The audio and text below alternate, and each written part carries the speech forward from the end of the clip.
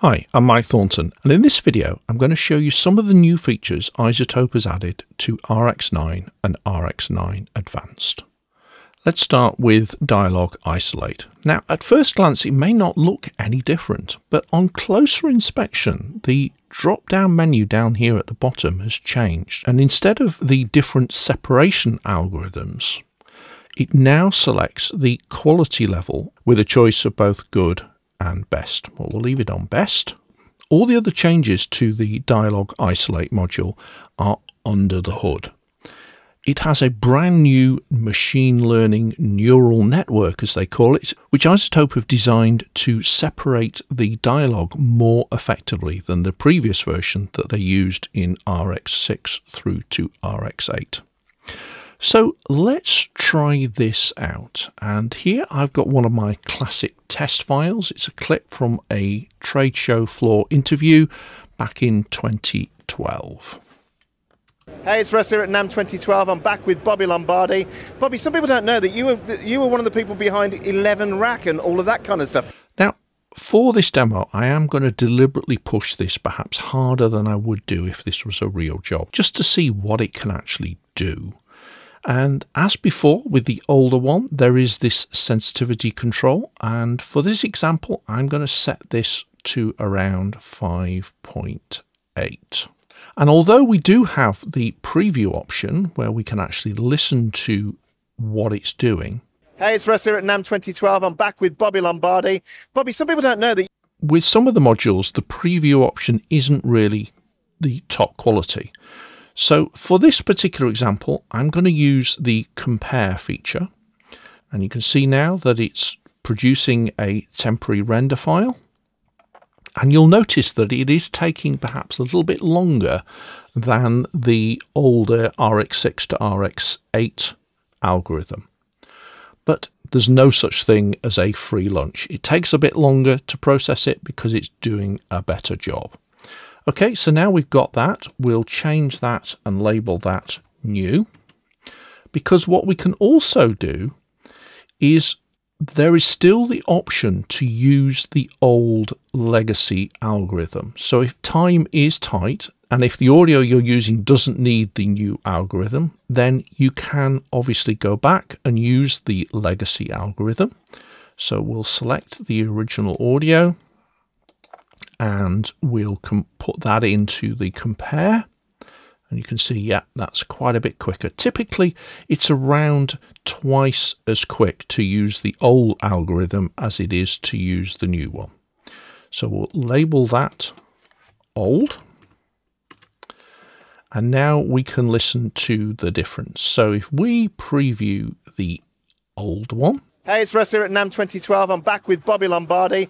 Bobby, some people don't know that you were one of the people behind 11 Rack and all of that kind of stuff. Are you a So let's listen to the new one. Hey, it's Russ here at NAMM 2012. I'm back with Bobby Lombardi.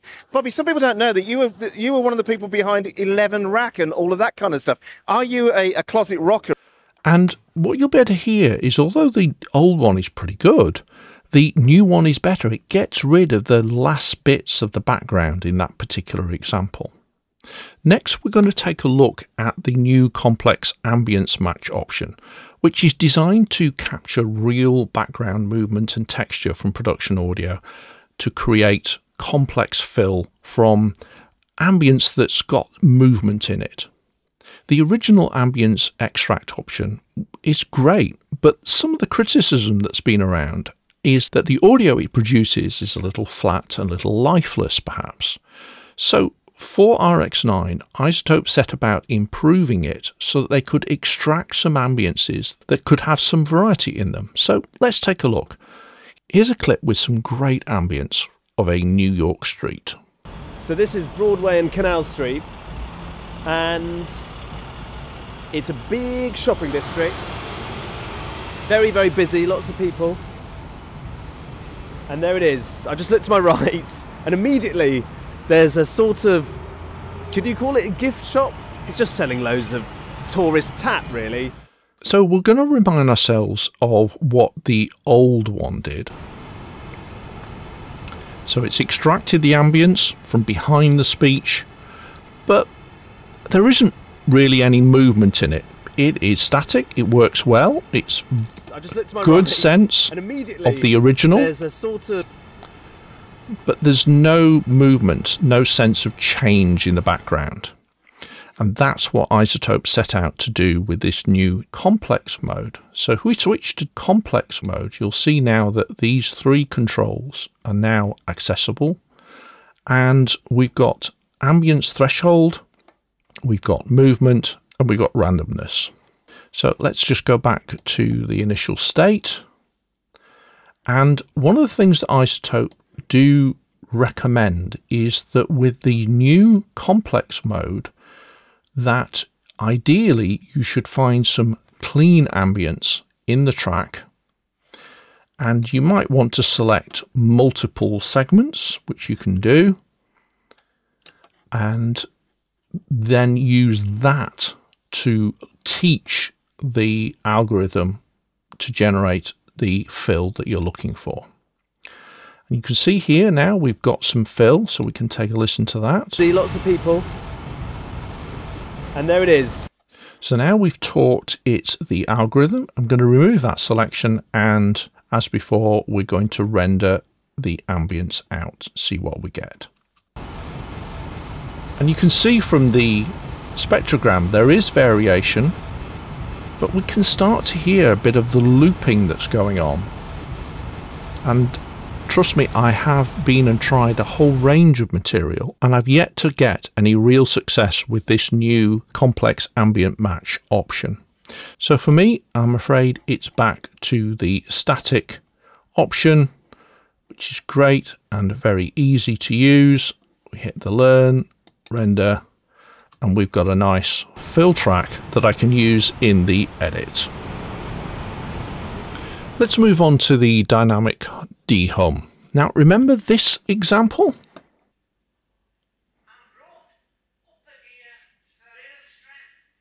It has to be said that this dehum module was kind of getting a bit long in the tooth. Yes, iZotope increased the number of harmonics from 8 to 16, but essentially, if we're dealing with, in our case here in the UK, a 50 Hz hum, with 16 harmonics, we don't even quite get to 1K.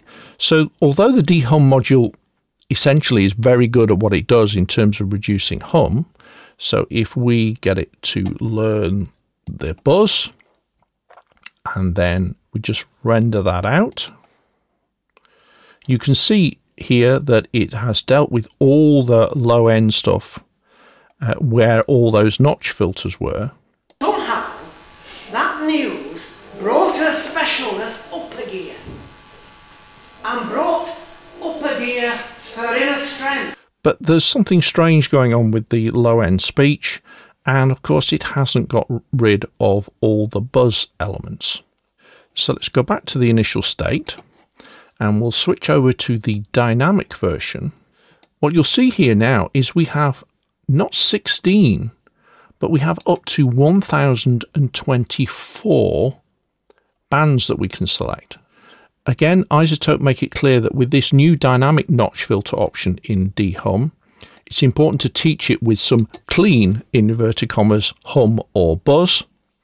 And then we can use the learn option, and you can see now how it's allocated all these 1024 different bands. And it's picked up all the different harmonics that the static option would pick up, but it then goes on to pick up all these buzz, all this stuff that you can see in the spectrogram. So if we now take that and we hit render, and there we go. Let's take a listen. We can certainly see that it's done its job. For Jean, somehow, that news brought her specialness up a gear, and brought up a gear her inner strength. And there we have it. Job done. If you want to find out what we think about RX9, then do check out the full article on the main Production Expert website. I'll see you again soon.